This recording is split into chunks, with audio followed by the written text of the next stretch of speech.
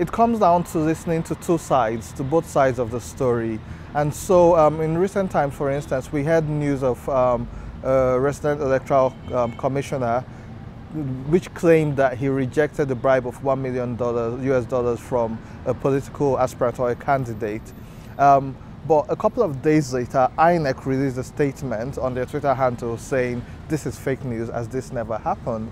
And so the way we could tackle this is by trying to hear both sides, not believing one part of the divide. And so if APC, which is one of the political parties, says XYZ, sometimes it's important to hear what PDP will say.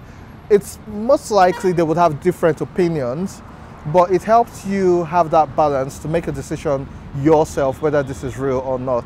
Nigerians should also try verifying from news, from media outlets, when they get information. So you could get information from a random person. It's important to check their profile to see what type of news they put out, whether it's in line with one particular part of the divide or the other.